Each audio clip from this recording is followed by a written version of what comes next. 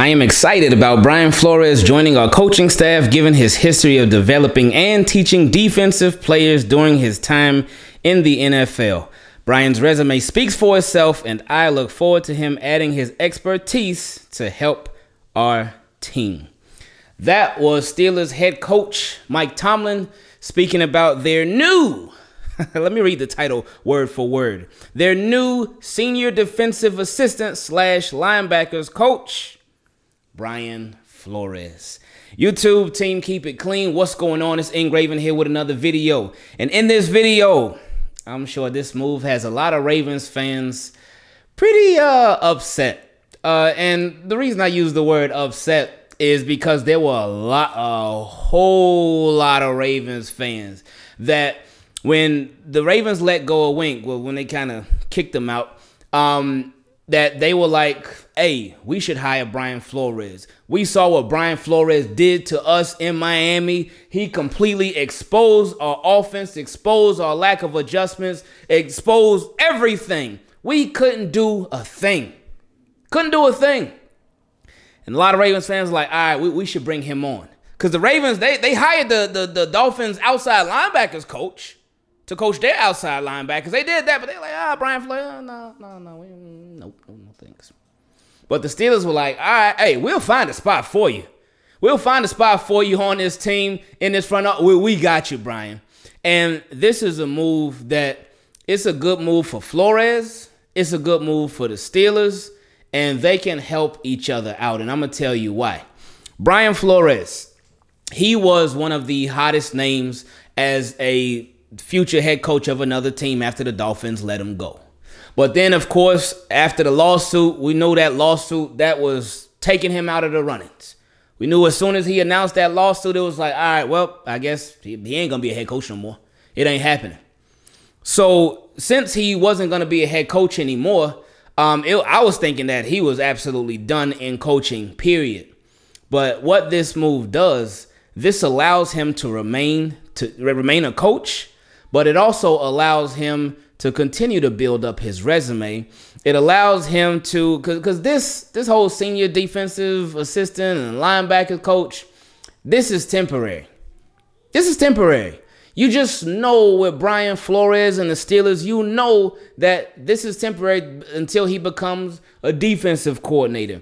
And then until he becomes a head coach, whether it be of the Steelers, if Mike Tomlin decides he wants to leave, or whether it be of another team, when people start to see like, oh man, Brian Flores, oh, he's back. Oh yeah, he took a couple years off to be an assistant or whatever. Then he became a defensive coordinator. Then they're going to be like, boom, okay, bring him in as a head coach. That's what this is setting it up to be. That's what it's setting it up to do. And as far as how he can help the Steelers, we know the Steelers, usually their defense is something serious. But now with Brian Flores, everything that he brings to the table, especially defensively, like you already had a great pass rush. I'm a Ravens fan. I think I would know.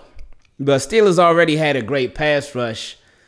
Brian Flores just adds to that. And as far as from our point of view as Ravens fans who have to go up against the Steelers at least twice a year, Ravens already struggle with the Steelers as is. Already struggle with them. But now you add him as a defensive assistant. You add Brian Flores' mind to that mix. And again, that was probably, in my opinion, that was the worst offensive game for the Ravens all season long, in my opinion, when they played against Brian Flores and the Dolphins. Now, something to think about. Do you think that with Brian Flores and the Dolphins that the Steelers, like, their players are not better than those? Well, cornerback, secondary-wise, Dolphins got a pretty good secondary.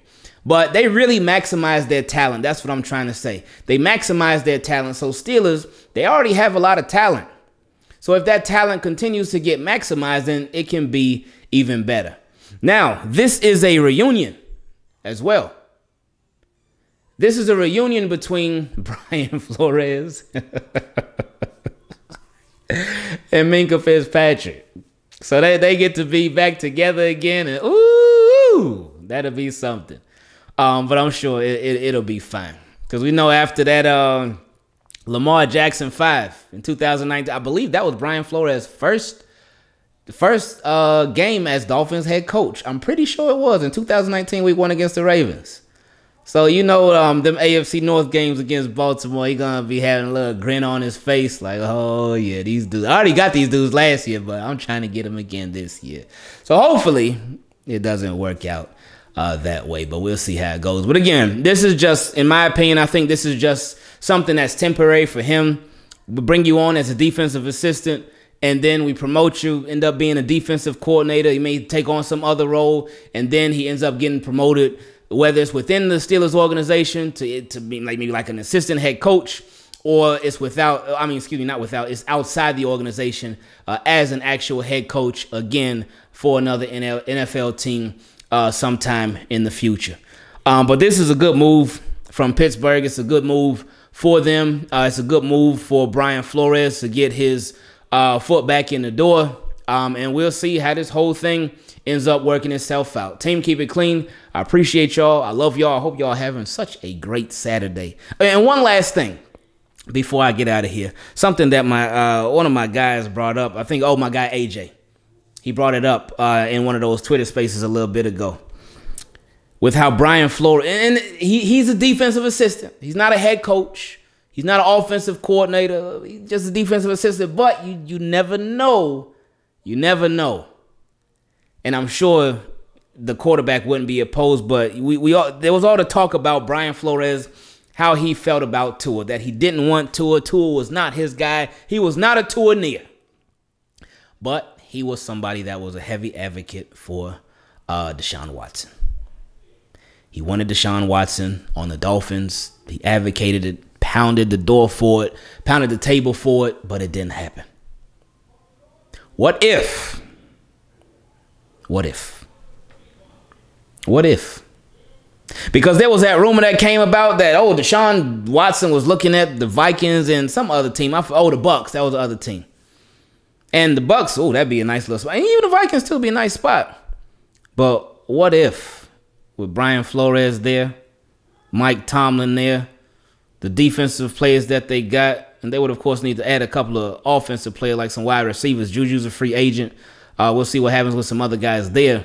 But what if Deshaun Watson is interested in the Steelers, but the Steelers are also interested in Deshaun Watson? What if? Oof. That would be something. We'll see what happens. This is going to be a fun offseason like it is every single year. I love y'all, team. Keep it clean. Subscribe. Turn on your notifications so you don't miss not one single video. And just like Brian Flores is when it comes to being a free agent coach, I'm out.